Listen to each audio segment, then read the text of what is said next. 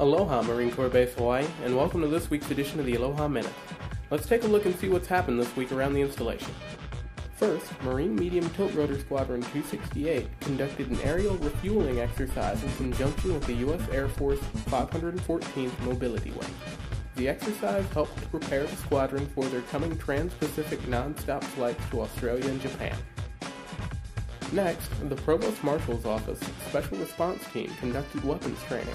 The training familiarized the team with gear, tactics, and coordination necessary to respond in crisis situations. Also, the Kaneohe Business Group held a ceremony recognizing Marines from the installation that had been selected as Marine of the Quarter. Colonel Raul Lionez, the base commander, also spoke and answered questions from community leaders in the group. That's it for this week's Aloha Minute. Mahalo for watching, and we'll see you next week.